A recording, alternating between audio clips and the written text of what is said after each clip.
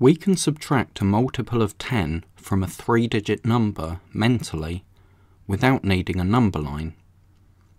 So we have 355 and we're subtracting 30, which means we have 5 tens and we're subtracting 3 tens.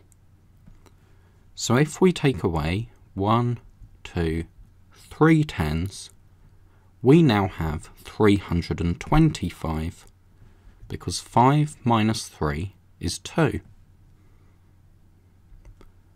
What is 644 minus 40?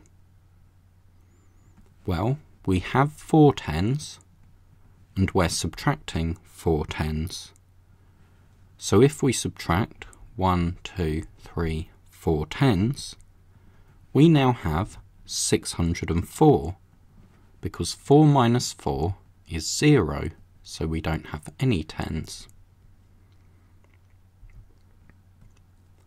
What is 167 minus 50?